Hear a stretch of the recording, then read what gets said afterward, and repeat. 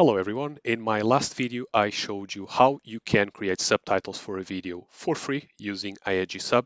If you want to know how to do that, click on the right hand top corner link that is showing on your screen, and that will teach you how to create subtitles for a video. However, one thing that IAG Sub doesn't do is embed the subtitles into the video so that you can have something like this.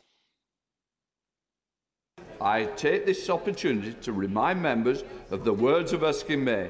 Good temper and moderation are the characteristics of the Parliament. Essentially to burn the subtitles into the video. So for that, you need to have the subtitles already done on IAG Sub, for instance. It could be in ASS format, very unfortunate name, not my fault, or SRT format. And for then onward, you can use a different type of software to burn the subtitles into the video.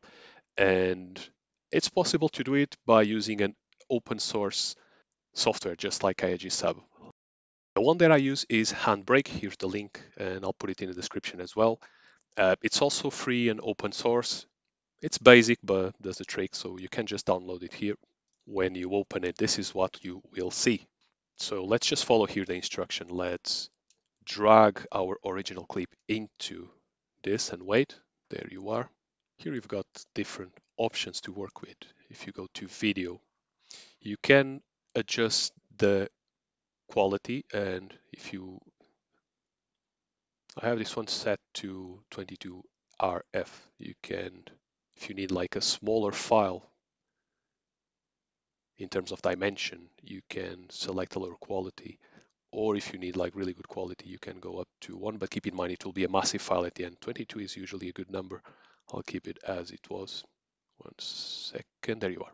Then you can go to subtitles and you can import subtitle, and you can select the file that we have seen just now, that we have created.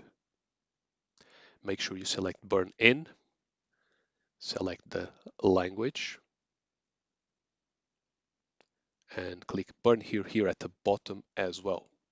Select the target folder here at the bottom if you like to. Just go to browse and do it. I'll keep it as it is. I don't mind where it's going to be saved. And let me just adjust the language. Actually, the subtitles are in Portuguese.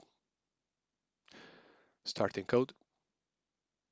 See at the bottom it will do the work. Let's just wait until it finishes. I'll just grab a quick cup of coffee in the meantime.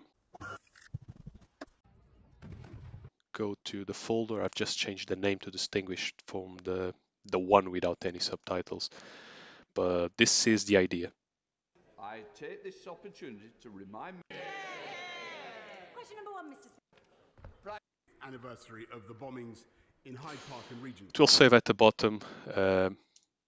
That's pretty much it. This was just an example on how to do this task for free. Once again, it's done with a open source software. It's very basic, but it does pretty much all you need. So if you have found this useful, just feel free to click the like button. It will really help me a lot, and it will help you to share this with other people who might need help with similar tasks. So that's it. Thank you very much, and until next time.